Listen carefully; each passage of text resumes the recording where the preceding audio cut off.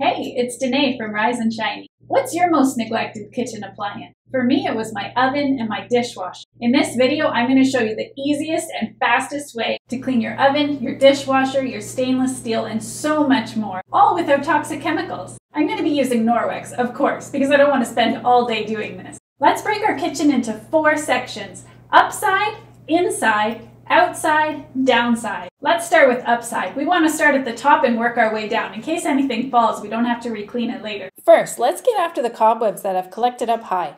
The mop is great for this because of how light it is and how well it statically traps dust rather than poofing it around the room to clean later.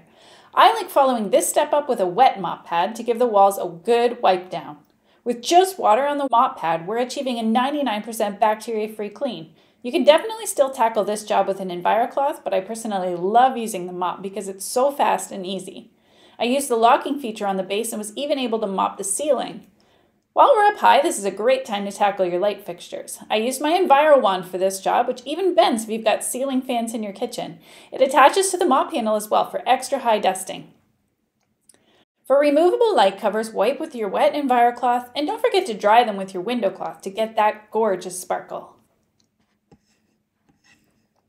Let's head up to your high shelves, cupboards, and on top of your fridge. When your surfaces are clear, wipe with your EnviroCloth. If you come across a greasy dust surface, spray it with the diluted up laundry detergent before wiping. Wait, laundry detergent in my kitchen? Yes, absolutely. This stuff is so clean of anything that can harm you that it can be used in your kitchen, and it's amazing. Add 1 teaspoon to 8 ounces of water in a spray bottle. This is going to be referred to as up spray throughout the video. As always, whatever you can finish with a window cloth, it's always worth it. I first tackled the greasy dust on my range hood with my up spray and EnviroCloth. It very easily wiped it all away. There were still some streaks from built-up residual cleaners, which you may find when you first use this combination to clean your stainless steel. You can either use your up detergent as a paste with water, but I opted for my degreaser. I used a very small amount directly on my EnviroCloth full strength to get an even deeper clean.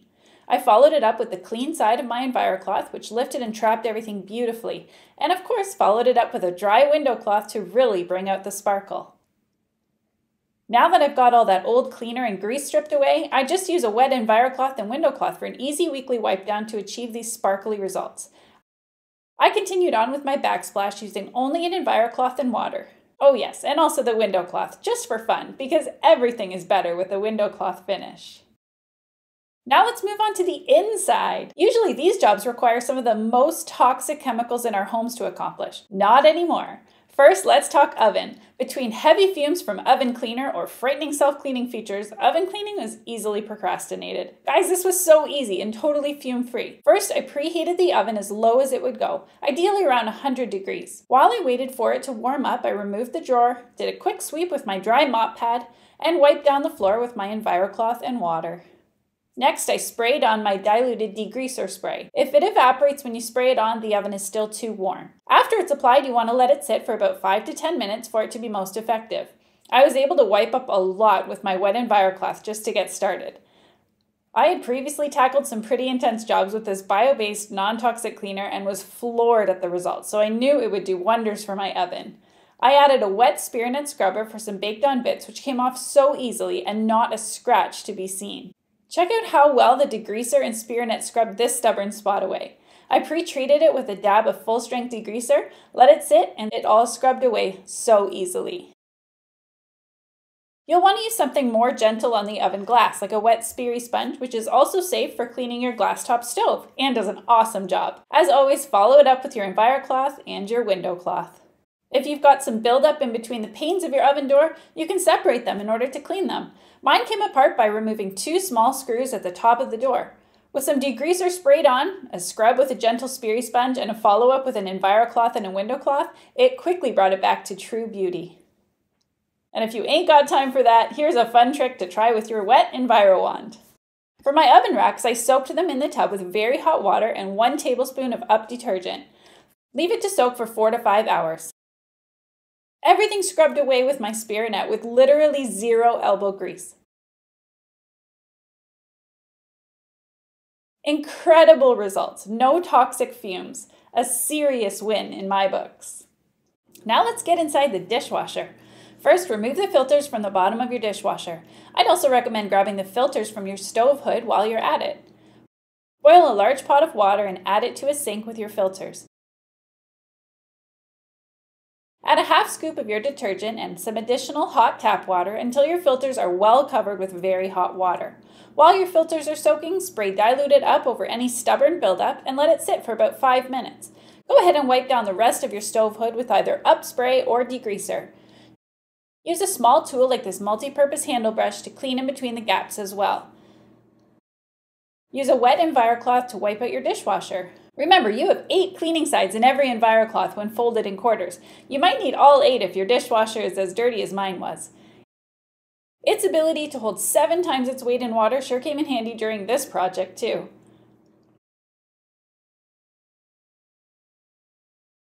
Once you've got it all wiped out, your hot water sink should be warm to the touch now and safe to get your hands in. Use your EnviroCloth and a small brush to lift away what was loosened during the soak. I was shocked at how well the EnviroCloth lifted out all the grease right out of the filters.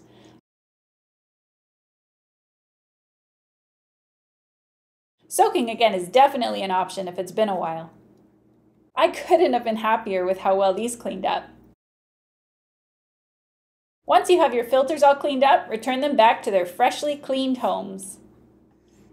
After a job like this, your EnviroCloth may be looking ready for a hot water soak of its own. Boil some more water, add in a half scoop of up, as well as a capful or 2 of degreaser, and agitate it as you're able. Depending how soiled it is, you can either hang it to dry to get ready for more deep cleaning tomorrow, or launder it using, you guessed it, up detergent. Use just your EnviroCloth and water to clean your fridge shelves. Quick tip, do this on the day before grocery shopping to give yourself more room to work. If anything's really stuck on, use your up spray to loosen it up before wiping it away. Don't forget that these shelves can be polished to a sparkle with your window cloth. Now we're ready to beautify the outsides. Give your stainless steel appliances a wipe down with your wet EnviroCloth and polish with your dry window cloth. Similar to our stove hood, if you've got some extra buildup and they don't polish to a glorious sparkle the first time, spray it down with your up spray or even use your up as a paste with a bit of water. That buildup will very easily remove and you'll be all set for a weekly wipe down with just your wet EnviroCloth and a window cloth. Give your cupboards a wipe down with your EnviroCloth and water. Any greasy buildup can be tackled with some up spray or degreaser. Fingerprints and regular use will easily come off with just water. If your cupboards have any gloss at all, don't forget your window cloth. Now let's do windows. With the extra reach you can get with your adjustable mop handle, hard to reach windows are now in reach. The yellow mop pad works so well on screens when it's used wet. It has the same effect as using a wet dusting mitt. Once you wipe it down, remove your screens to access your outer windows if possible. Switch over to your blue mop pad or a wet EnviroCloth and wipe down your windows.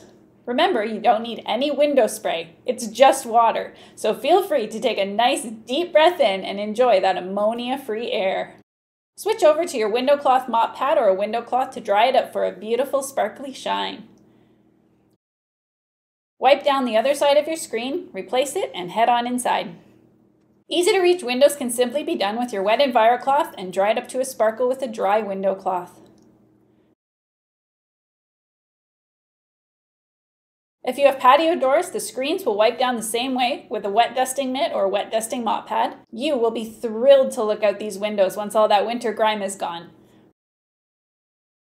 Wet EnviroCloth and dry window cloth again for the win.